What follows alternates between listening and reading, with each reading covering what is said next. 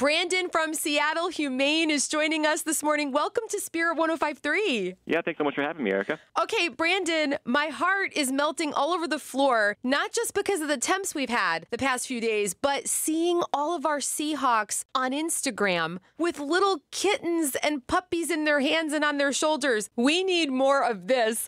What was that all about? Oh, yeah. Cats don't really know the difference between a football player and a cat tree, so they've been they loved being able to climb up on them, get a view of the entire training camp field.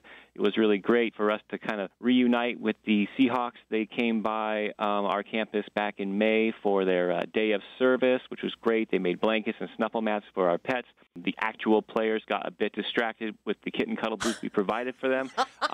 So no judgment on the quality of the blankets or the snuffle mats. They still enjoyed them. Oh, my, to think of football players creating such sweet, tender things. I mean, you said snuffle mats is just wonderful. Oh, yeah, it was amazing. Yeah, when we had to take them all on a tour, so they got to play with puppies, big dogs, little dogs, just everything under the sun. Not technically under the sun. We put the awning up, you know.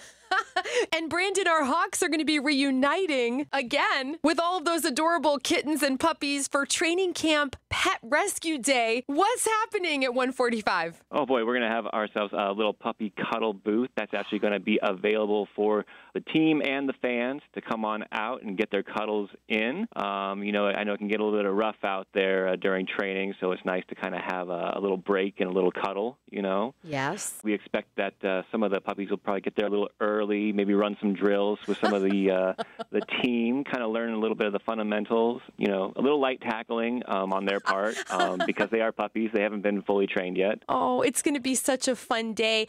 Brandon, we know pets are good for football players and families, for all of us. What are some of the benefits of bringing a cat or a dog into your home and making them part of the family? Because I'll tell you what, they really do change your life for the better. Oh, yeah. I mean, obviously, it's been proven that people who own pets tend to live a little bit longer, you know, even though their hearts are technically fuller. You know, they give them a great excuse, especially with dogs, to get outside, go on walks, do a lot more exploring out in nature. You know, it's just the amount of companionship they offer, especially during these trying times, especially during the pandemic. A lot of people were looking for pets to adopt to keep them a little sane while they quarantined and stayed home, working from home. Yeah, it's been amazing, and basically the adoption interest has not gone down since then. That is so good to hear. Well, this is going to be so great. Training Camp Pet Rescue Day happening today. Brandon from Seattle Humane, thank you for being with us and catching the spirit. Oh, thanks so much for having me.